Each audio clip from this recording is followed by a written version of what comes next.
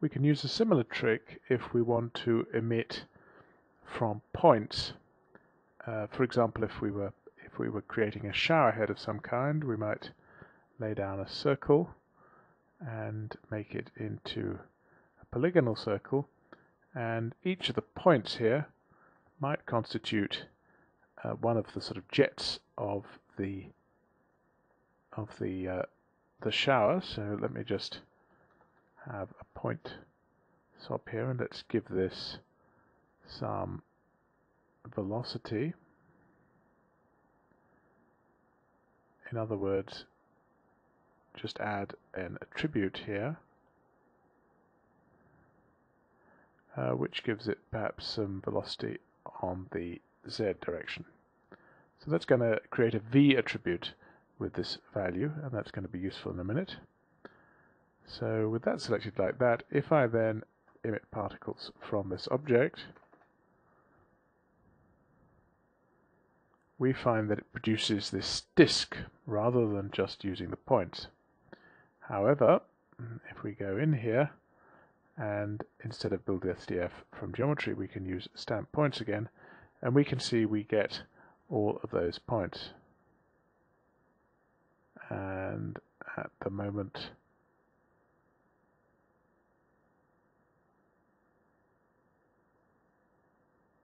let's just lay that out.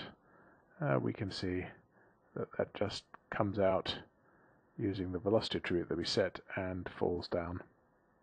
So that's how to create a sort of spray jet or something like that, more or less, from the points. And you'll recall that you can set the sort of radius of these spray jets using,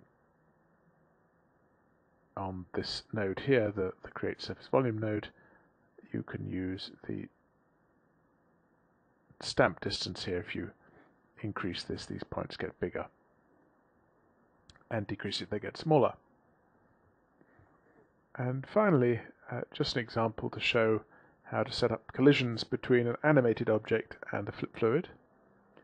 And I've got a flip fluid tank here set up, and then I've modeled a very basic boat shape. And the way to do this is to animate our boat. So let me just turn off the fluid tank, and we can see that this is just animated so that it moves, and that's unfortunately cooking the dot network. Let me just get out of that and put the display flag here on the transform. So this is animated so that it just moves across between one frame and frame 1 and frame 48, I think it is. It's just animated to go across. And by importing this as a static object using this tool here, we set up this dot network here, and we can see that the boat is being solved using the static solver, but it will still reflect the animation, and that is colliding through this merge node with the flip fluid. So we can see that as we go through, this collides with the fluid and creates a wake as so. Now that's the basics of how you could set up a collision with a boat, or a collision between a fluid and a boat. In order to get that to look good, however, you're going to need to use spray, and you're going to need to render the surface of the water using something which takes account of that spray. And that's really quite an advanced topic. I'm not going to cover that today.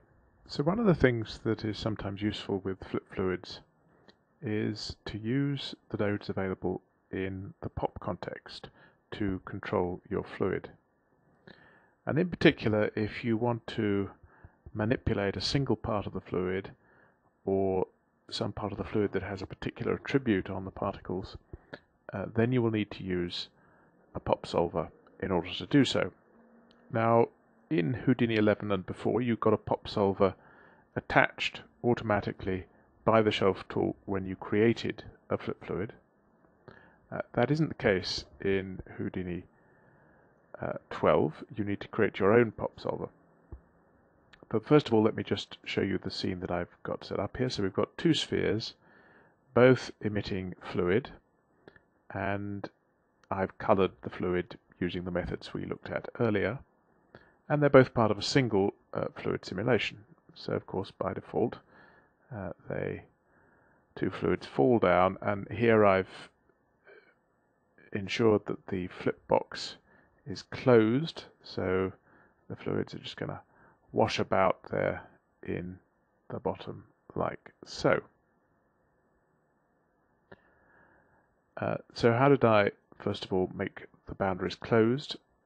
Well, here on the flip fluid object, if you have a look at the initial data, down here I just had closed boundaries, and all of these boxes are ticked, and that means that the fluid particles will collide with the sides of the box.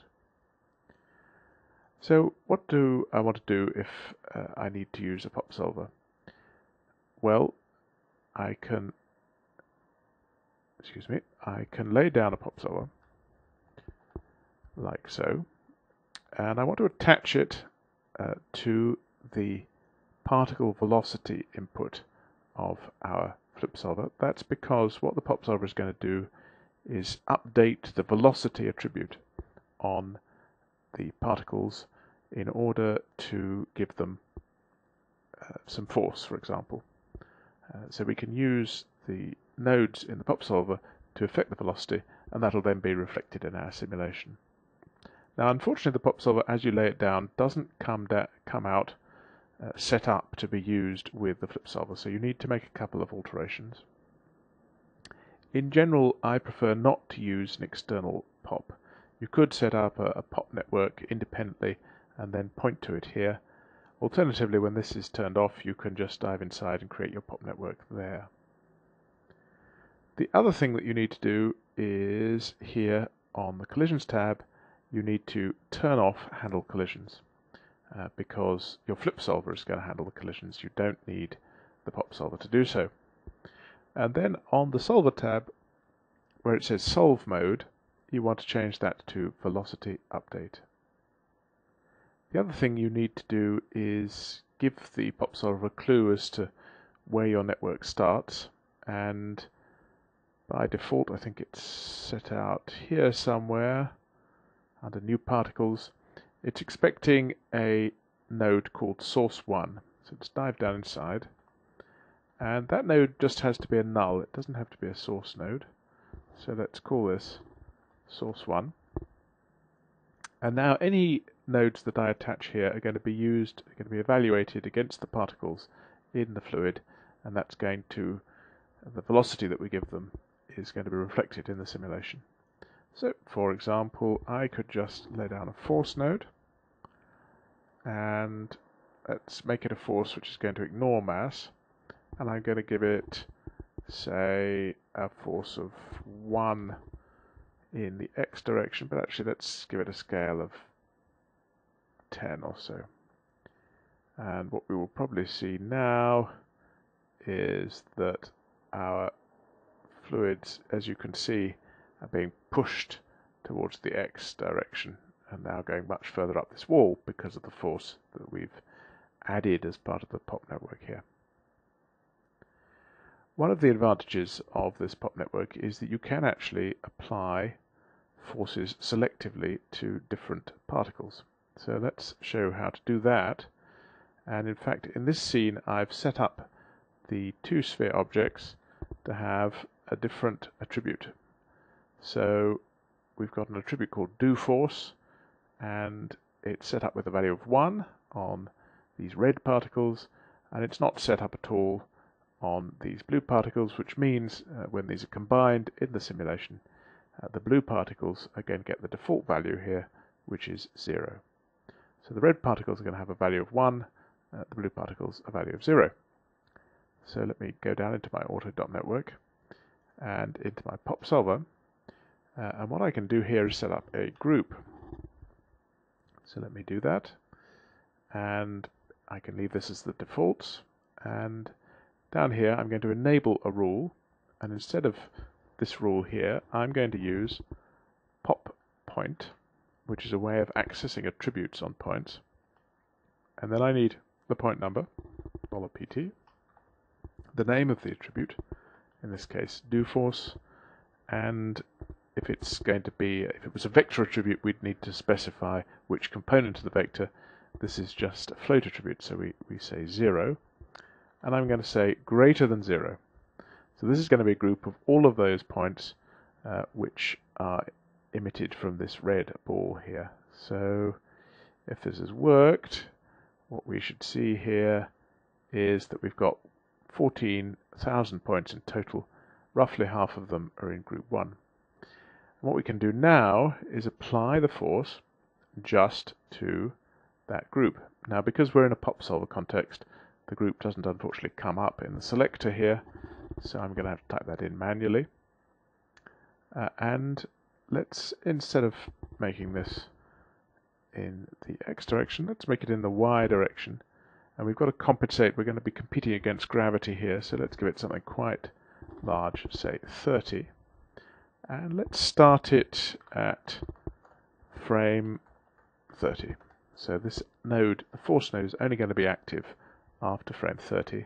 And all the particles in group 1 are going to be given this upwards force. So let's have a look and see what that looks like. So the fluid falls down, hits the bottom of the container, spreads out, and then we get to frame 40, and we can see the red particles are being shot upwards and are hitting the top of our box, but quite a lot of blue particles are going up with them. And that is unfortunately one of the issues with the pop solver used to update velocities, which is that if your fluid gets mixed up, then of course the individual voxels on the flip solver are not going to distinguish between the red and the blue particles. If you've got a voxel which contains a red and a blue particle, one of them has a force applied.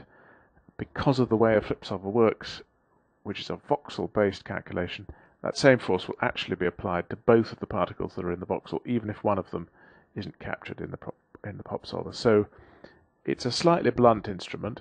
You can't specify those red particles absolutely precisely.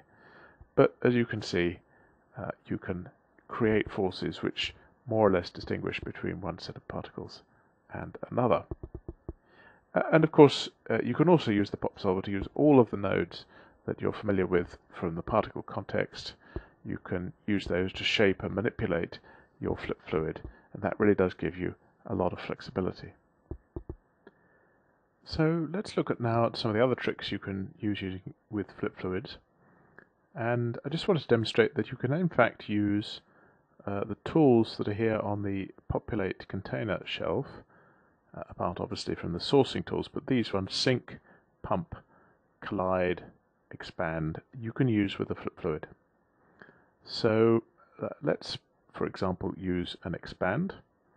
So I've got a flip fluid tank set up here. This is just as the shelf tool has created it, and I need to have something that's going to be converted into a expand from object field. So let's use the sphere. So with that selected, I can select the shelf tool. It's then going to ask me to select the fluid, which I'll do, and press enter. And we can see that that's created a divergence field here from that sphere. Let's turn off the sphere so we don't need to see it. And in our auto.network here,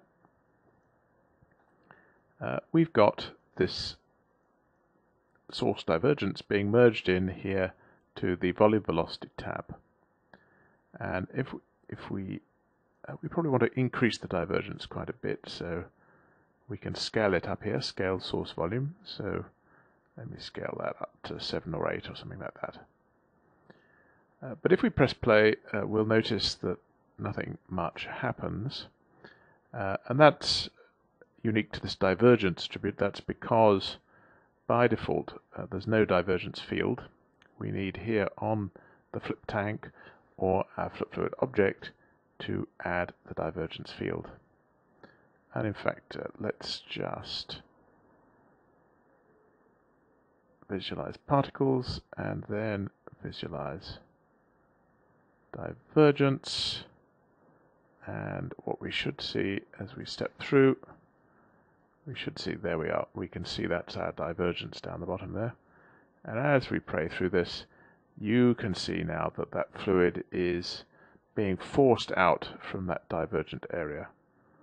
Now you can see the fluid's growing, and the reason for that is that we have here on the flip solver by default the reseed particles option enabled, so we can turn that off, and what we should see now is that actually the particles thin out here where the field is divergent.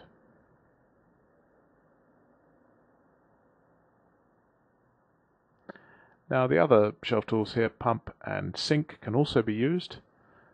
Actually I'm not sure sink can, but pump can, and that's useful, for example, for adding some velocity.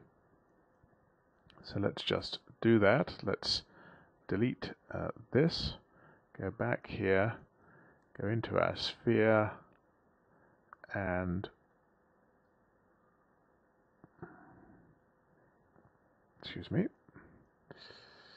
go into our sphere and just delete everything else apart from the original sphere. And now we can use this sphere to pump from object, and now select the fluid, hit enter. So now everything that's inside this object will have a velocity applied to it.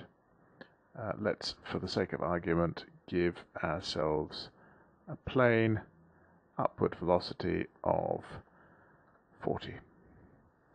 And what we should see now is that this, there we are, is indeed being given an upwards velocity of 40, rather a large velocity, so the centre of the fluid is being forced up very rapidly. But that shows you how you can use these shelf tools to affect the behaviour of your flip fluid simulation.